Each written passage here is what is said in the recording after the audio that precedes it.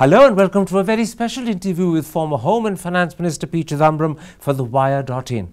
Over the course of the next 45 minutes, I shall talk to him about topical and important social, political and economic issues. Mr. Chidambaram, let's first start with the critical issue raised by the Padmavati controversy. And I want to put that to you not just as a former Home Minister, but as one of the country's leading lawyers. In a democracy, does freedom of expression and freedom of speech permit a director to interpret historical events or historical personages as he deems fit? Or is he required to do it along the lines the majority accepts as reliable and preferable? As a matter of law, freedom of speech and expression is nearly absolute. It's subject to very, very narrow limitation of national security. Unless accompanied by violence, I think that freedom is almost absolute. And it's certainly not subject to censors, self-appointed censors. And what I think the opponents of the movie are trying to do without seeing the movie is to censor it when that role is a role given to the Central Board of Film Certification. Apart from that, I have not seen the movie. I don't know whether it's fiction or non-fiction or fictionalized history. I think each of these genres has a certain liberty. And unless one sees the movie, I think it would be completely unacceptable to censor it without even seeing the movie. But as a former Home Minister and as a leading lawyer, you believe a director has the right to interpret historical events and historical characters as he wants, creatively and imaginatively. He doesn't have to follow either tradition or the thinking of the majority. Obviously, he does not have to follow the thinking of the majority. This is not a collective literary work of the majority. We've had movies on Lincoln. We have had movies on JFK. We've had movies on many other historical personality and Christ as well. And I think a creative person has a certain liberty as long as he doesn't do something which is impinging on national security or does not promote violence. So, three quick questions about Padmavati.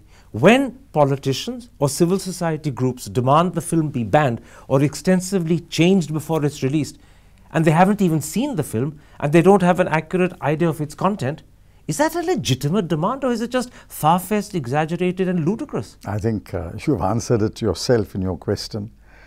I think the first group that should see it is the Central Board of Film Certification. A second question. Practically every credible historian of medieval India has gone on record to say, Harbans Mukhya, the doyen of them in particular, that Padmavati is not a historical character. No lady of this sort ever lived. The story of Padmavati, in fact, is based on a Sufi poem by the Muslim poet Jayasi, written in the 16th century, some 2¼ centuries after this supposed event or story is supposed to have happened. And yet Sanjay Leela Bhansali is being accused of historical distortion. Padmavati is clearly either a literary character or a cultural myth. She's not a historical reality. So how can her story be considered historically distorted? I don't know. I mean, I don't know the history of the characters, nor have I seen the movie. I'm not a student of history of that part of India. Now, today we've reached a situation where the Chief Minister of Madhya Pradesh has gone on record to refer to Padmavati as Rashtra Mata, Mother of the Nation. 4 BJP states, Uttar Pradesh, Madhya Pradesh, Rajasthan and today Gujarat, have decided they won't let the film be screened. And it hasn't even got a CBFC certificate as yet. How do you as a former Home Minister respond to politicians speaking and behaving like this? Well, I think it will find its way to the courts after the CBFC certification, and I'm sure one or the other would have to go to court, and I think the court will sort it out. But is it fitting for chief ministers to pronounce on a film they haven't seen and to say they will ban it before it's even been given a certificate. I mean, is that a proper role for a chief minister? It's not appropriate for anyone to censor the film in his own mind and ask for a ban unless he sees the movie.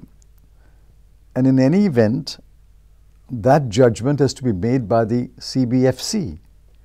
It can't be made by a chief minister of a state, or for that matter, any other person.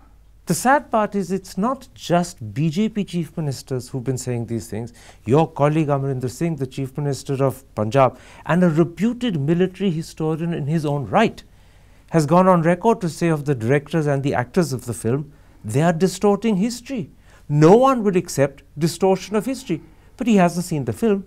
And Padmavati, as Harbans Mukhya has said, and he's the doyen of medieval historians, isn't history. She's a creation of poetry. Well, I don't know. I answered that question earlier. I don't know the facts of the movie, nor do I know the history that you refer to. But if Captain Amarinder Singh has said you should not distort history, if the historical fact is established, obviously you should not distort history. You can take a few liberties, but you can't distort history. But I don't even know the history of the story you're talking about. In fact, the truth is Padmavati is not history. Well, I don't know. She's a literary creation. I don't know. But hasn't Captain Amarinder Singh embarrassed you in the party by speaking out? He's aligning with the BJP, who've taken a bizarre position. I don't think he's aligning with the BJP. I think his statement is qualified. I'm not defending it, or I'm not criticizing it. I think he says you cannot distort history. I mean, as a normative statement, that is unexceptionable. Except he's saying they are distorting history, meaning the director and actors. Well, I don't know if he's seen the movie. I don't know. He clearly can't have. I don't know. If the movie has been privately screened, I believe, for people. I wish they had screened it for you and me. Let me put it like this. Other than a passing comment made by Shashi Tharoor at the Mumbai Leicester Festival, not a single leading congressman has defended the right of a director to make a movie about Padmavati as he wants. On this critical issue, should the Congress have spoken out? No, not necessarily. A party need not speak on everything, number one. Number two, unless somebody sees the movie, I don't think you can comment one way or the other. And if, as you believe and I believe, no one has seen the movie, then why comment on it? It's not the movie we're commenting on. We're commenting on the right in a democracy of a director I think to the Congress portray party, a historical character as he deems fit. Again, you're making assumptions, and I've answered this half a dozen times. I don't know the historical facts that you're referring to, nor do I know the facts of that movie. It's not the movie. I'm making a broader point. Yours is a party that is proud of its liberal traditions. You claim to be more liberal than the BJP. Of course we are. And we're talking of a fundamental issue in a democracy, freedom of speech and freedom of expression. No, I think somebody from the party has made a statement that people cannot ask for banning movies without seeing the movie. And yet your chief minister in Punjab has actually accused the people of distorting when he hasn't even seen the film. I've answered the question. You're repeating yourself. Can I put it like this? Many in India would be reassured if Sonia or Rahul Gandhi had spoken out in defense of the freedom of a director, not the movie, but the principle. But they're silent, and when they're silent, people say they're worried they're going to lose the support of Rajputs and votes. I don't think you should link everything to voting and votes. The party spokesman has said no one should ask for a ban of the movie without the CBFC certifying it. And I think that's an adequate position for the party to take at this stage when the movie is not public yet. I take the point you're making, yet I remember in 2008 when Maqbool Fida Hussain had to leave India, he publicly told the New York Times he'd done so because he wasn't confident the Congress government of the day, which was your government, would protect him. In protect what? Him. Whom? Maqbool Fida Hussain. He left the country and told the New York Times he'd done so because he wasn't confident Congress would protect him. In 2012, when Salman Rushdie was invited by the Jaipur Literary Festival, the Rajasthan government, which was your government, advised him A, not to come, and then they B, advised him not even to do a video link. And people say, on these critical issues of freedom of expression, Congress may claim to be more liberal, but at the end of the day, they're as pusillanimous as the BJP. There's no real difference. Completely wrong. I don't know the first case you're talking about. I know the Salman Rushdie case. He was I think he later came, He didn't come. or he came on another occasion. He came much earlier, but for the Jaipur Literary Festival, he was advised by the Rajasthan government, A, against coming, and B, even doing a video link. In the end, he had to do an interview with NDTV outside the Jaipur Literary Festival to talk about the fact that he'd been denied even permission to do a video link. No, I don't know who advised him or who took that decision from him. Our position is that creative writers, authors, filmmakers have a certain freedom which is nearly absolute. As I said, a very narrow qualification is permissible under law. And for example, in the Perumal Murugan controversy, I took a public position that he was entitled to write what he believed was right and his book should be published. And I even said that when he announced that he will no longer write, I said that is unfortunate, he should write again. Except that that was the position you took as an individual, and you're a leading member of the party, but your party was silent. Well, this is quibbling. If I take a position, obviously it's an individual's position, and you won't then attribute it to the party, which is okay. But when Captain Amrinder Singh takes a position, that becomes the party's position. I think we should close the subject. One last question. We're just going over the same thing one again last and again. question. On an issue which has become a litmus test of India's democracy today, it's attracting enormous attention, not just at home, but abroad. Shouldn't Rahul and Sonia Gandhi have voiced defense of the principle? I don't think. Not the film, but the principle. I don't think it's necessary on every subject for the Congress president or the Congress vice president to speak. Has the Prime Minister spoken? If anything, the person in authority must speak, not persons in opposition. The point is, the Congress party has clearly said that calling for a ban on the film even before the CBFC has looked at it is wrong. And that, I think, is adequate given the circumstances. All right, let's come to a second subject. It's now absolutely clear that by early December, either the 4th or the 10th, depending upon when it happens, Rahul Gandhi will be the new Congress president. And he takes over at a time when your party's political fortunes are at their lowest ebb. You have 44 seats in the Lok Sabha. You command just 6 states at the moment, one of which is a union territory, one of which you could lose if you lose Himachal in a couple of weeks' time. What qualities does Rahul Gandhi have to reverse the tide? You see, the party accepts him as a leader. As long as the vast majority of congressmen and congresswomen accept him as a leader, you as a private citizen can criticize the choice, but you have really no role in making that choice. The party makes that choice. Why does the Samajwadi Party elect Akhilesh as a president? Why does the Bahujan Samaj Party elect Mayawati as the president? These are matters for within the party.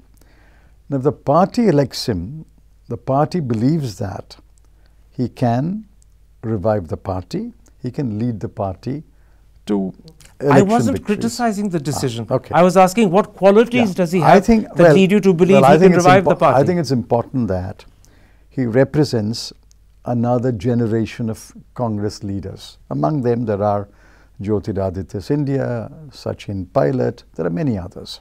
He represents another generation. And I've said this for the last, 6, 7 years. It is a time to hand over the torch to the next generation, which is what we are doing.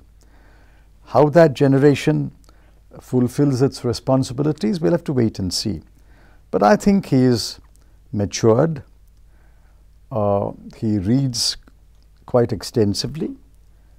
He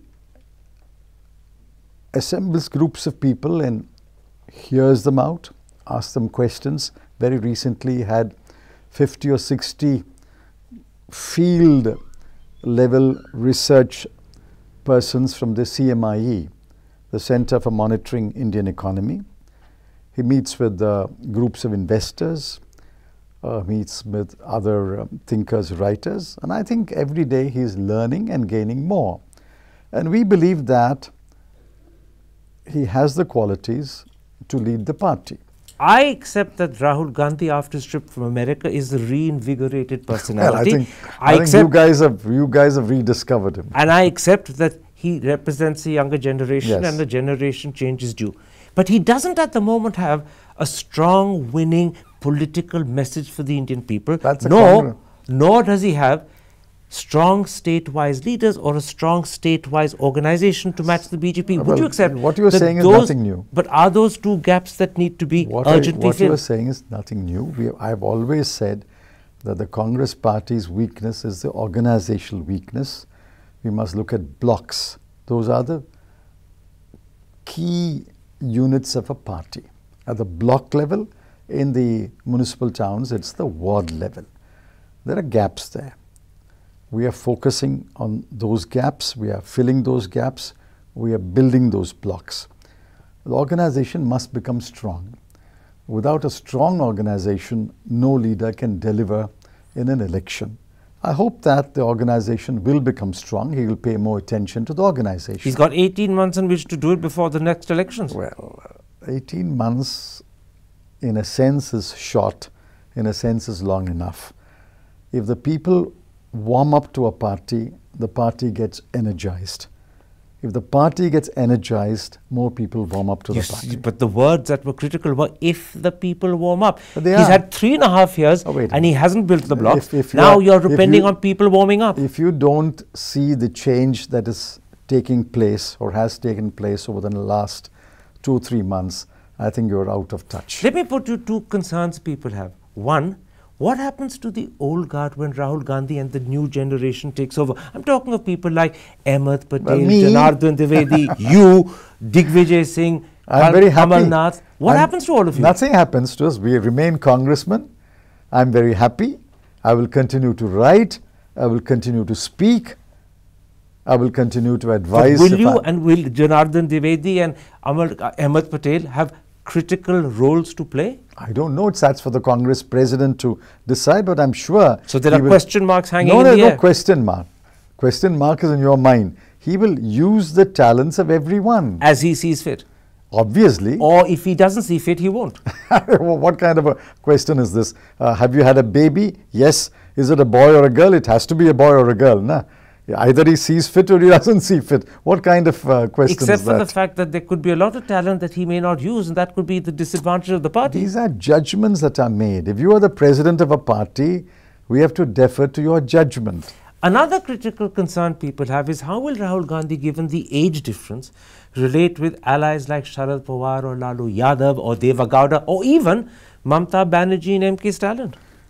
Rajiv Gandhi was 40 when he related to political party leaders much older than he. But he didn't need allies as critically as Rahul does today. He didn't need allies for the election that he contested in 1984. But I think in 1989, in one or two states, he did forge alliances, for example, in Tamil Nadu. Therefore, and you're saying what Rajiv did, Rahul can do as this well? Has nothing to do with age, nothing to do with age differences. It's not as though leaders of allied parties must belong to the same age group. You can have a younger leader. But you're confident he can leader. get on with people who are much older and may look upon him as an inexperienced young person? Well, he's not really inexperienced young person. Please understand, he's 46, 47 years old. At 47, people have become president of the United States. So people will learn to relate to the fact on the ground. The fact is that if he becomes Congress president... Why do you say if? He will. Well, he has to file his nomination first. But what you're saying is when they see him as Congress president, yes, their attitude will change because the role that he will be in will change the way they perceive him. Don't people deal with M.K. Stalin now that Mr. Karunanidhi is no longer active? Did not people deal with Jayalalitha after MGR passed away? I think these, did not people deal with Mamta Banerjee? The position changes the person and how you perceive him. Let me put this to you. When he takes over, Sonia Gandhi will have stepped aside. She's been the longest serving Congress president. You seem to be privy to information which I am not privy to. She'll have stepped aside as Congress president. Well, I don't know. Let's How wait could she for not? the If he let's becomes wait for the Congress president, nomination. Let's wait for the nomination to be made first. But Mr. Chidambaram, with a smile on your face, you're suggesting that if she doesn't step aside as Congress president and Rahul does become president, there could be dual presidents together. This is flight of fancy. All I'm saying is, we have announced the schedule for the election. It is widely expected that Mr. Rahul Gandhi will file his nomination on the 1st.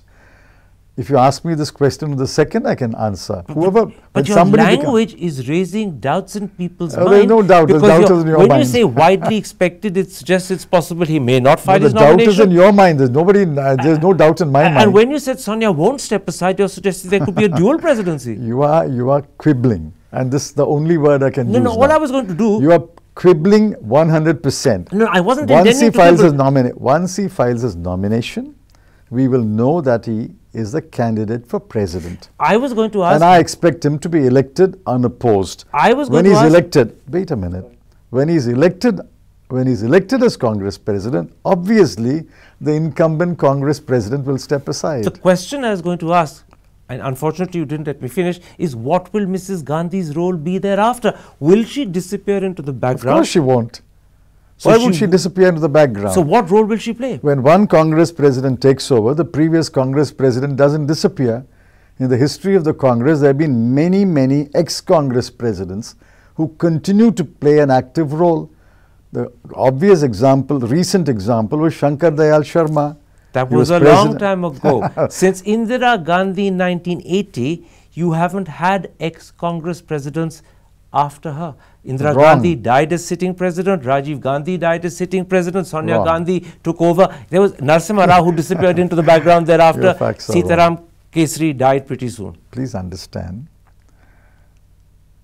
there was Shankar Dayal Sharma, ex-Congress president. He was very much alive and very much active. Earlier vintage. No.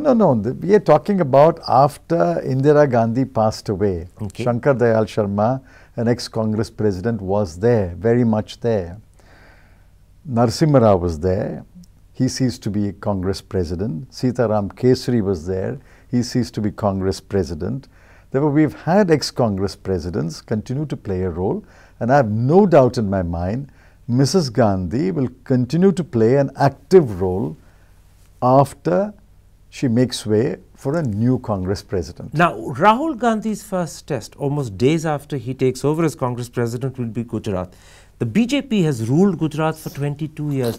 Do you share the belief that's emerging in the press that the ground could be shifting in Congress's favor, or are you hesitant to say so? Well, I have made brief visits to Gujarat. I have noticed that the party has been energized. I noticed that there is a wind of change blowing. But what will be the result of election, I cannot say. I'll tell you why. The campaign hasn't started yet effectively because nominations were over only yesterday. The campaign will start for phase 1 after the last date of withdrawal. The campaign has the capacity to change the fortunes of parties. But at the moment, I can say with confidence, the party is energized. On the ground, I was in Rajkot, on the ground, there are people who are confident that they can win particular seats.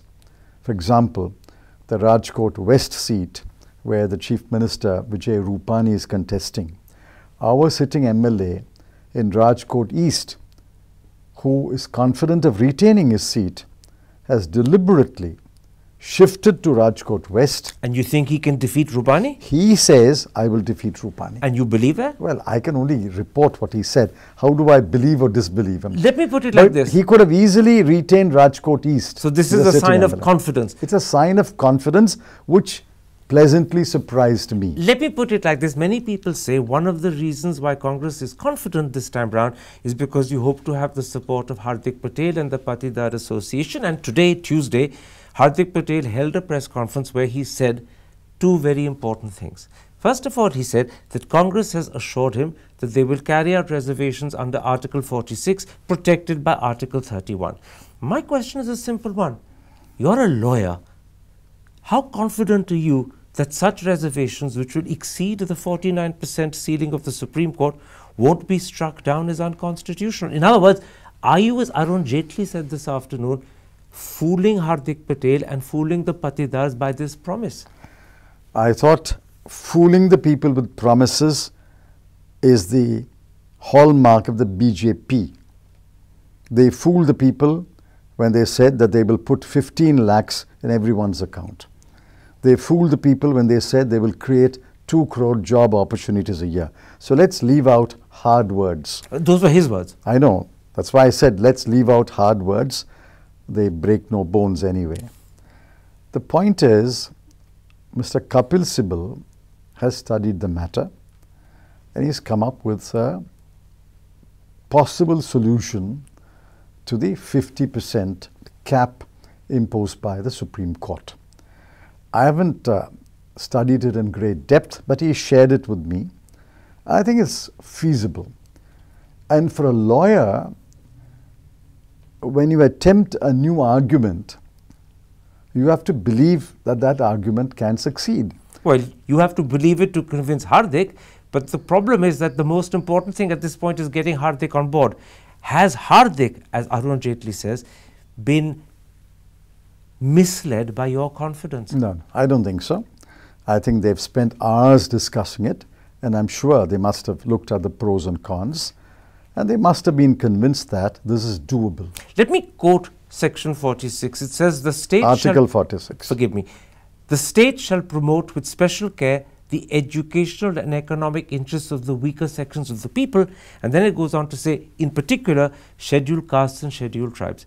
Your hope is that the Supreme Court will say extending reservations beyond the 49% ceiling is justified and legitimate because it promotes with special care educational and economic interests of weaker sections. That's the only hope you have. Well, that's not an only hope. That's a very strong hope.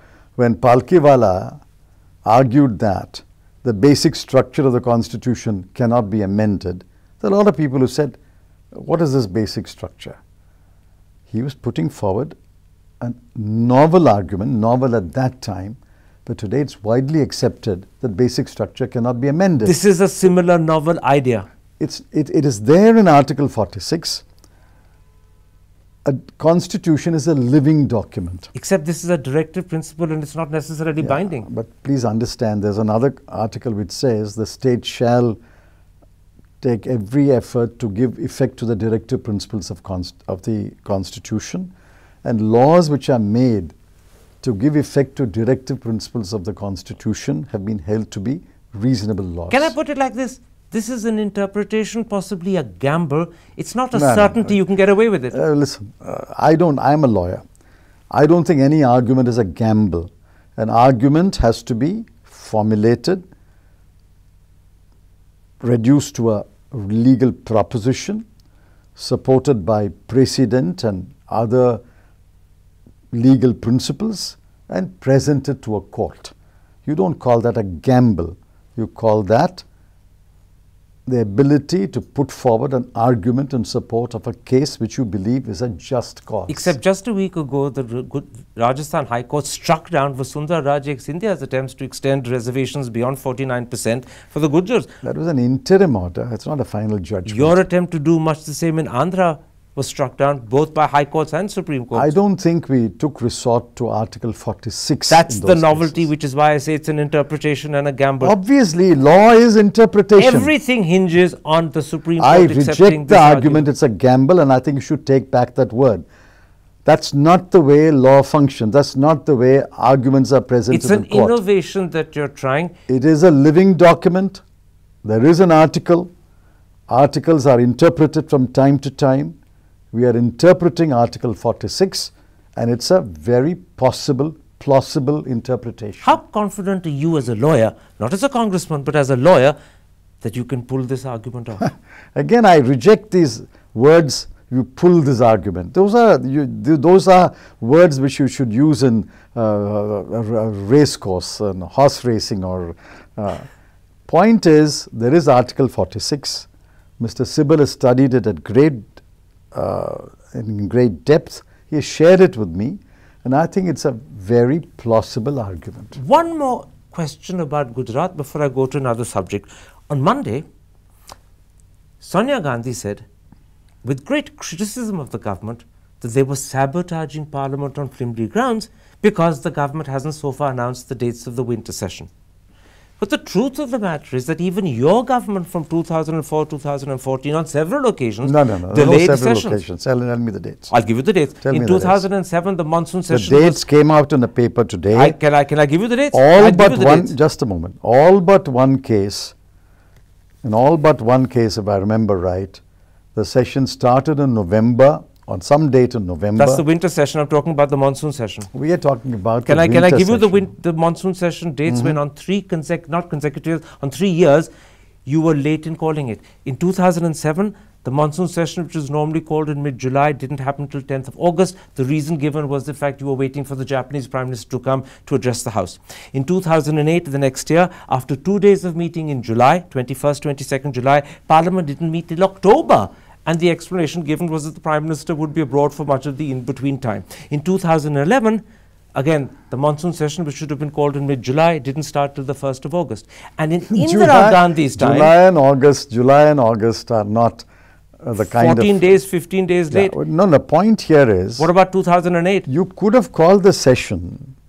You could have called the session on the 15th of November and had a session for 7 days or 10 days. What was the difficulty? Mrs. Gandhi, when Indira Gandhi was in power, as Ravi Shankar Prasad has made clear, once called the winter session after Christmas. Which year was this? I don't remember, but he's gone on record. He's gone on record. It's in the Hindu today and the I don't know. I can't speak. Chandrasekhar's government, which you supported, he says did the same thing. Called the winter session after Christmas. Well, Chandrasekhar's government had, I think, by then, whoever was there, we've decided to withdraw support. So Chandrasekhar's government is virtually a lame duck government. And they had to call a session, I think, to fulfill the 6-month rule. We are talking about... No, the winter session of the Chandrasekhar government happened in December and you were very much supporting it. You only pulled support in March the next year. So when the winter session was delayed, you were fully behind him. You should ask Mr. Chandrasekhar's party, not me. But what about Indira Gandhi? I don't even recall The that. point I'm making is that you're simply scoring I don't even recall that. All I'm saying is they had an opportunity to call the session. I'm simply saying this. When Sonia Gandhi accuses the government of sabotaging Parliament because they've delayed calling the winter session, and there are so many instances where you delayed calling the monsoon session, and Indira Gandhi also. So many instances. I'm saying this is a case of pot calling the kettle black. You have given me exactly one instance. 2007, 2008, 2011. And Indira Gandhi before that. A delay of a few days, nobody is questioning a delay of a few days. You are talking about delay of a few days. Those are not... 2007 was from mid-July till 10th August. That's almost a month. That's what I'm trying to say. A monsoon session in July and August. July, it starts in July and ends in August. If it starts a few days late and ends a few days late, I don't think that's an issue. The point is, there was a clear opportunity to call this session in the first week of November or second week of November. If the elections in Gujarat, effectively the campaign starts sometime on the 24th or something like that, isn't it? So you had a good 10-15 days in November in which the session could have been called. If you wanted to break it into 2 sessions, that could have been done also. You could have called one part of the session and given a break and then reconvened again. The point is, why do you allow almost the whole of November to go without calling a session? But is this sabotaging Parliament, Sonia's words? It's not sabotaging Parliament. You are again... She called it that. You are not understanding the argument she is making. You don't want to call a session before the Gujarat election because you will be asked questions on a number of issues which have a bearing on the Gujarat election. So you want to avoid debate, you want to avoid questions which will have a bearing on the Gujarat election. If the Gujarat election was not... And that is tantamount to sabotage. That is tantamount to hiding from the opposition, hiding from the opposition's questions and trying to avoid answering those questions. If you are absolutely confident, you could have called a session for 10 days, had a debate on a few issues and then adjourned the House. All right. Let's at this point switch from political issues and social issues to economic issues. There are 2 in particular that dominate the news, even though they are old, the impact they've had hasn't gone away. I'll start with demonetization and then I will come to GST. The government has identified 3 areas where they believe demonetization has brought substantial gains. As a former finance minister, I want to take you through each of them one by one. First of all, the finance minister says that all the unaccounted money has now been banked. After the government has identified what portion is black, it will be taxed, possibly penalized, and there will be substantive gains to the exchequer. Separately, Surjit Bhalla, now a member of the Prime Minister's Economic Advisory Council, has gone on record to say that in the first year alone, the gain could be 2.5 lakh crore, and subsequently the gain will be 1.5 lakh every year in perpetuity. Do you buy that, or do you think that's exaggerated? These are all pipe dreams. This was not the stated objective of the government. The government's stated objective was when the Attorney General told the Supreme Court 3 to 4 lakh crore will not come back to the Reserve Bank of India. 4 to 5 actually. Well, whatever. It's a huge amount. And that is a gain to the government. When that went up in smoke, they've come up with this completely opposite argument. Well, everything has come back and that's a gain. If 4 to 5 lakhs did not come, that would be a gain. If everything came back, that would be a gain. I mean, who are they making a fool of? But do you believe they can identify it as black and tax it? As I've said repeatedly, until the process of adjudication, appeal, a second appeal is completed, the money that has been exchanged in the bank and sitting in a bank account is legitimate white money. The money has been exchanged. Until it is proved to be unaccounted money, liable to tax, the money is legitimate money of the account holder. So this will take years if they this succeed. will, of course, because the capacity of the Income Tax Department, we know, they do not have the capacity to process the 1 lakh notices that they threaten to send out. And if they send out anything more than 1 lakh, I will conclude that they are fooling the people. So this is why you call this a pipe dream. Absolutely. And what is this Mr. Surjit Bhalla's calculation of 2.5 lakh crore a year and 1.5 lakh crore in perpetuity? Where do you get these numbers from? In other words, you're suggesting he's virtually cooked them up. I'm not saying he's cooked them up. He's a reputed economist. I just happen to disagree with him, that's all. The second big gain the government says is to do with the cash to GDP ratio. The finance minister has gone on record to say that the cash to GDP ratio has fallen from 11.3 to 9.7%. Separately, in an essay he put on his blog, he said that the reduction of currency in circulation is of the order of 3.89 lakh crore. And the Business Standard has said, in one of their leaders, that digital transactions have increased year on year by 41%. Who said, which textbook says a lower cash to GDP ratio is good and a higher cash to GDP ratio is bad? So the government's assumption itself is fallacious. Which textbook says that? Which economist has said it? How much cash there should be in an economy to keep the wheels of an economy moving is what we call money supply. And that is a matter that should be determined by the Reserve Bank of India. The government has no business saying what shall be the level of money supply. So in claiming that the fall in cash to GDP ratio, there's been a gain, the government is wrong because their assumption is fallacious to start with. It's one of the reasons why demand is lower. Because the cash to GDP ratio is perhaps not sufficient to sustain a 7-8% growth. So far from this being a gain, this could be one reason why demand is fallen. It is one of the reasons. Of that I'm clear. How much impact it has, I can't say.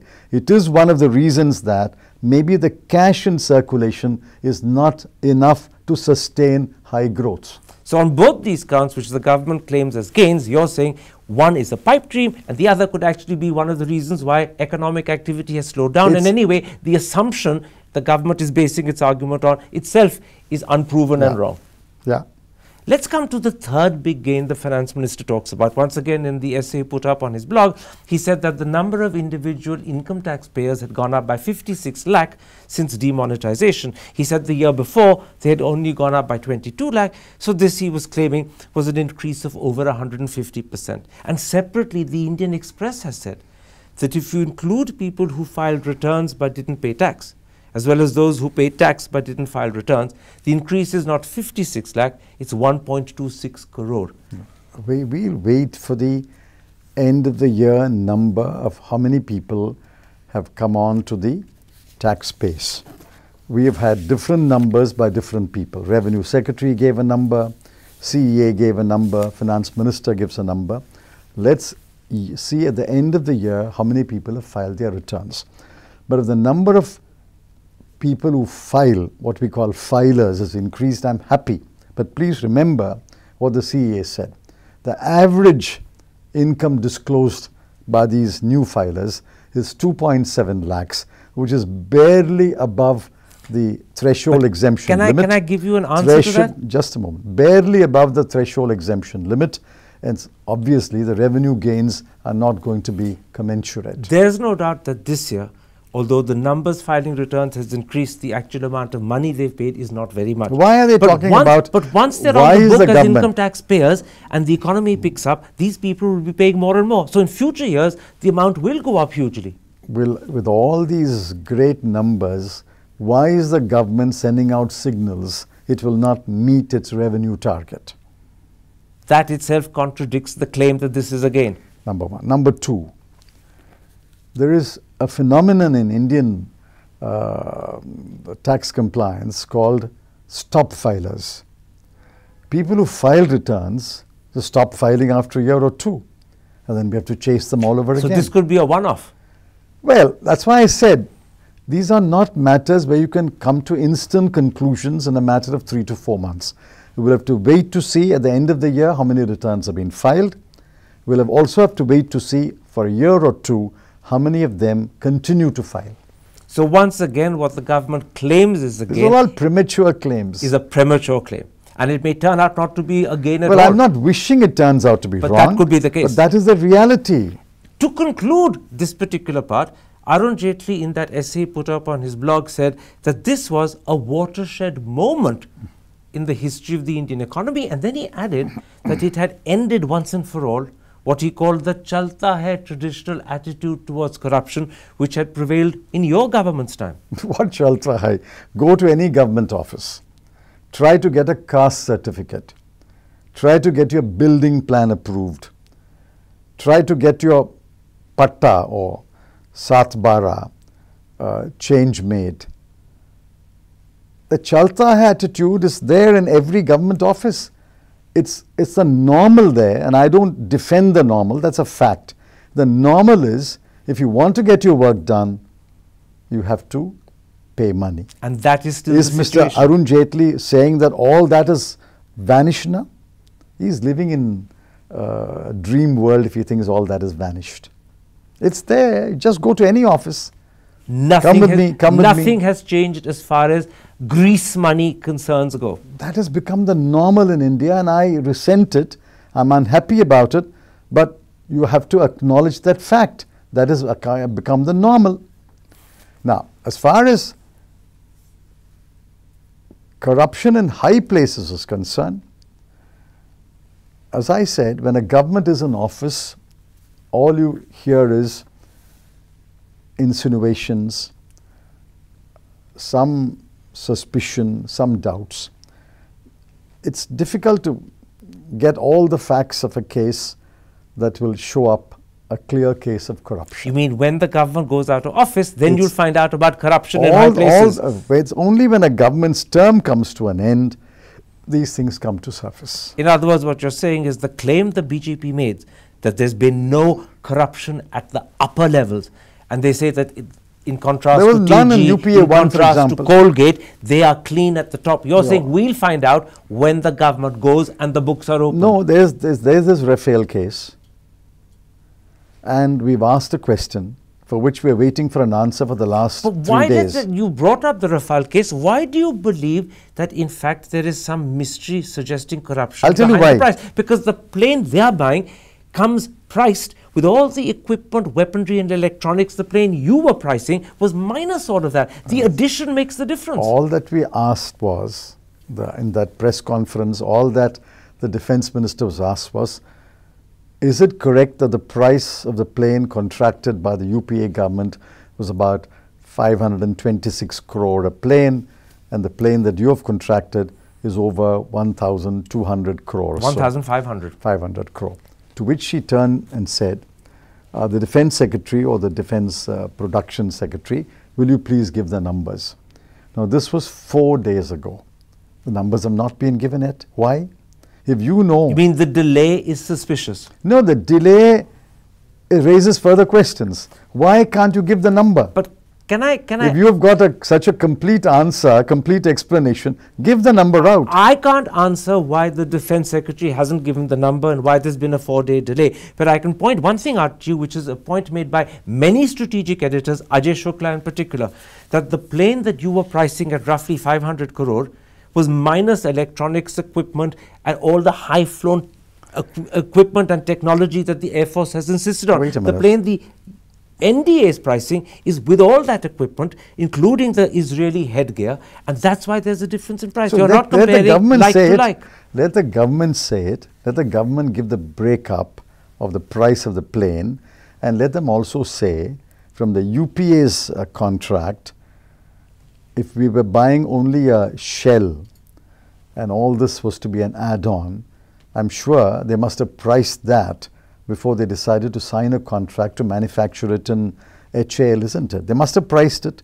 So let's release those documents as well as your documents. So let's compare the prices of the two planes. Can I put this to you? You're raising a question, and I presume the Congress party at the back of its mind, even if it hasn't expressed this openly, suspects that there is something murky, something suspicious, something corrupt. Is that what you're trying to get at? We haven't said anything like that. Do you think someone's made money? We haven't said anything like that. Don't put words in my mouth. We haven't said anything like that. Surjewala today actually uses the word murky in his Indian Express article. Who says? Randeep Singh Surjewala. All that He uses the word murky. All that we are saying is, here is a contract for a X number of planes. Some will be bought, most will be made. You have got a contract for only 36 aircraft at this price. Now obviously both can't be right. Both can't be correct judgments. One judgment, nobody's at the moment talking anything about motive. If one judgment is right, the other judgment is wrong. So let's have the facts and the documents relating to the two decisions taken by the two governments. Many people fear that when Congress raised the Rafale issue suddenly, they did it because this was your way before the Gujarat elections of casting mud on the government and getting even for the fact that they are always alleging that you're corrupt because of 2G and Colgate. What mud are we? We are asking questions. You have the answers. Share the answers. If asking questions is throwing mud, these that's are a new innocent questions being asked out of curiosity, not an intention to try and throw mud. You're Is sure it not, of that? are these not straightforward questions? I think they are quite straightforward Politicians questions. rarely do anything straightforward. Well, I think the boot is on the other leg. I think journalists rarely ask straightforward questions. Let's come back to economic issues. We've discussed demonetization. We wandered off into Rafale, but let's now come back to GST. There's no doubt that GST raised multiple concerns about the number of rates, about the way items fit into those rates, about the complicated procedures that small businesses and even big businesses have to go through, and then the efficiency and functioning of the GST network. But it's also true that the government has made repeated, strenuous attempts to put these right. Thanks to Gujarat. So my first question is, today, 4.5 months after its launch, how do you view GST after the amendments and changes? Why did the government scramble the eggs in a particular way and trying to unscramble scrambled eggs? We could have made a proper omelette or a proper sunny side up, isn't it? You made a mess of it. Thanks to Gujarat elections, you're forced to retrace your steps, which is why I say this is not GST. What you introduced was not GST. What you introduced is your own version of a tax. But let me put this to you. After all the amendments and changes in rules, regulations, as well as changing the level of taxation of many items, what are now the key problems that there's still still have to many, be many resolved? issues. What are the main ones? The main one is it's still not a single rate. And the government is unwilling to say, after a period of transition, which I accept, it will be a single rate. GST the world over is a single rate. Except that the CA, talking to the Economic Times on Tuesday, did suggest that it could become 3 rates in due course. It was always, the single rate always meant an R&R, a revenue neutral rate, R&R minus and an R&R plus. When we said single rate, read the CA's report, which he gave 2 years ago. Single rate was a shorthand way of saying R&R, R&R minus and an R&R plus. And that's the first problem that has to be put right. You believe you need a single rate. That is the GST. That is the GST. What you have is not GST. You can call it by whatever name you want to call. GST is eventually, it will be a single rate, but we acknowledge that because of the largeness of the country and the nature of trade and business in this country, nature of consumption, we must have an R&R minus and an R&R plus. So that's one. But as I said in my speech in Parliament, 70% of the goods and services or more should be at that R&R rate. This is therefore one issue they still need to tackle. Although I'll point out for the sake of the audience that in the interview he gave the Economic Times on Tuesday, the CA has indicated they're moving in that direction. Well, why do you have to move in the direction? We could have started at that point. What are the other issues that need to be tackled? The other issue is there is today a diarchy of control. Some vendors, some service providers are controlled by the state government, some are controlled by the central government, and I think they've got some kind of a division, 90-10 and 10-90. And all this is utter confusion. If you and I are in the same city, doing the same business, why should your controlling authority, in your case, should be central government, and why should be the controlling authority in my case? It all depends upon the value of the transaction. There's a diarchy in control which is going to lead to utter confusion. So that's the second thing that must be corrected. That is a major. The third is, they still don't seem to believe that GST is a non-cascading tax.